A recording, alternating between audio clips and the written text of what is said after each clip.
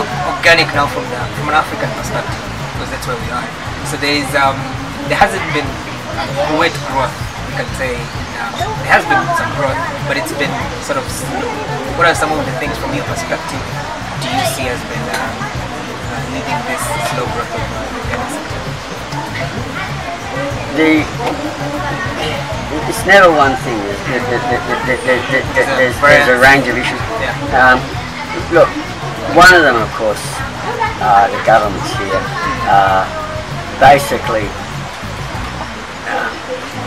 they have been persuaded by the industrial agriculture sector, Yes.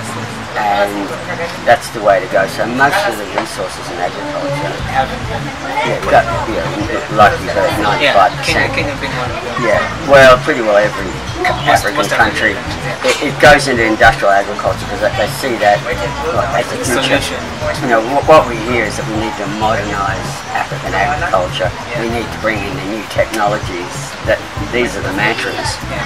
But I suppose what I wanted to point out here is that this has been a total waste of money. That they've been talking about this since the 1960s, and there's actually 10% less food per person in Africa now than there was when they started this. This system has failed in Africa, the industrial system, consistently, and they're still trying to bring it back to life, but they're flogging a dead horse.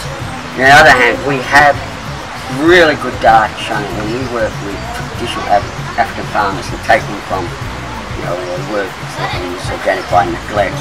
It's not quite right, but because some of them aren't even organic, they say bits of chemicals. What we're taking to is organic by design. We can get 100% more than 100% increases in yields.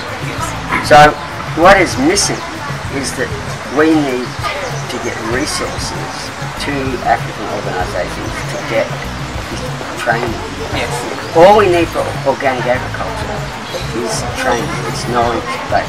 Yes. And if we could just, out of that 95%, like basically get another 5% of that budget and use that for training, it would be a revolution. We would see such a quick adoption of organic and agroecological systems.